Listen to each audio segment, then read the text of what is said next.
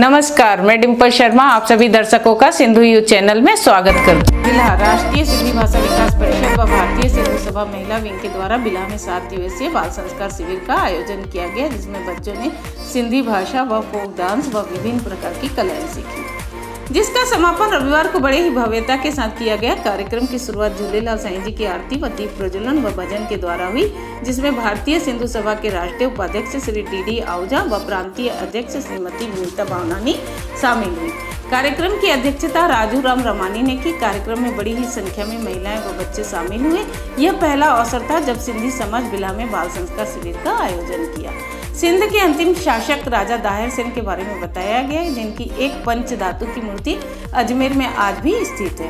राजा दाहिर सेन ने सिंध की रक्षा के लिए अंतिम क्षणों तक युद्ध किया, जिसे शौर्य दिवस के रूप में भी मनाया जाता है। साथ ही सभी ने राजा दाहिर सेन की याद में प्रतिवर्ष एक पेड़ लगाने का संकल्प लिया। कार्यक्रम का संचालन सोनम नवानी सिया रमानी ने किया। कार्यक्रम में मुख्य रूप से आए हुए अतिथियों का सम्मान किया गया व बच्चों को सर्टिफिकेट दिए गए। कार्यक्रम में मुख्य रूप से कमलेश माखीजा, जगदीश जिज्ञासी, तारा रमानी, तेलुमल हिंदुजा, बिल्हा की भारतीय सिंधु सभा की अध्यक्ष कविता चंगलानी, सोनम नवानी, सिया रमानी, सोनी बहरानी, कविता मोटवानी, कंचन जेसवानी, पूनम बजाज, कंचन मंगलानी, भारतीय सिंधु सभा के कई सदस्य उपस्थित थे। बिलासपुर लायंस क्लब शपथ ग्रहण समारोह होटल ग्रांड अंबा में संपन्न हुआ, जिसके मुख्य अतिथि past governor lion Arun Agarwal जी ने शपथ दिलाई। वह कहा कि लायन को बिना आडंबर दिखावे के निस्वार्थ भाव से सेवा कार्य को महत्व देना चाहिए। साथ ही सभी सदस्यों को मिलकर के कोई बड़ा कार्य करने की बात कही, जिसमें कोई फिक्स प्रोजेक्ट, शिक्षा के लिए बच्चों को गोद लेना व नियमित रूप से स्वास्थ्य प्रशिक्षण के लिए ग्रामीण इलाकों में जाना, एक बड़ी गतिविधि पर फोकस करने से स्वास्थ्य सेवाओं में काफ़ी कुछ सुधार किया जा सकता है।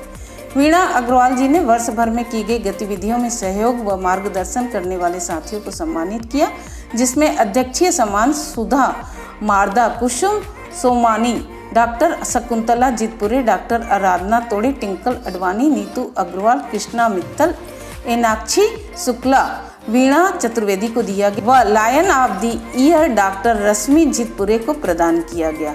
साथ ही पूर्व सचिव ने की गई गतिविधियों को वर्ष भर में किस तरीके से किया गया, वह कौन सी सर्वश्रेष्ठ गतिविधियां थी, उसे हम पुनः कर सकते हैं के बारे में बताया, जिसमें कैलिपर्स व स्कूल में स्वास्थ्य जागरूकता शिविर व स्वास्थ्य प्रशिक्षण की बात कही, जिन्हें हम पुनः करके एक नया कीर्तिमान स्थापित कर सकते हैं।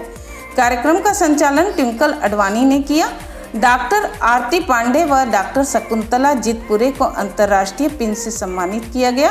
कार्यकारिणी सदस्य अनु आहूजा, संध्या दीक्षित, मीनाक्षी जुनेजा, कस्तूरी सेठी, डॉक्टर गणेशी, नीतू केशरवानी, कविता खत्री। कार्यक्रम में नवनिर्वाचित अध्यक्षा भारती तिवारी ने वर्ष भर पर्यावरण व स्वास्थ्य गतिविधियों पर कार्य करने की बात कही, जिसमें अधिक से अधिक वृक्ष लगाने और अरपा की सफाई, पानी की बचत के बारे में लोगों को अवगत कराने व ग्रामीण इलाकों में नेत्रदान, रक्तदान के प्रति जागरूकता लाने की बात कही। कार्यक्रम में कई लायन सदस्य उपस्थित रहे। सिंधु यूथ के लिए बिलासपुर से मैं विजय दुसेजा। जय झूलेलाल। सिंध के आखिरी राजा दाहिर सेन के बलिदानी दिवस के अवसर पर राष्ट्रीय सिंधी विकास परिषद एवं भारतीय सिंधु सभा दिल्ली राजरा महिला इकाई अध्यक्षा साक्षी खटवानी के मार्गदर्शन में 8 दिवसीय बाल संस्कार शिविर का सफलतापूर्वक समापन हुआ, जिसमें बच्चों ने बहुत उत्साह से सिंधी भाषा में के दिन, महीने, इष्ट देव के नाम बताए। सभी बच्चों को पुरस्कृत भी किया गया। ऐसे प्रोग्राम होते रहने चाहिए। जय झूलेलाल। जी सिंधिया।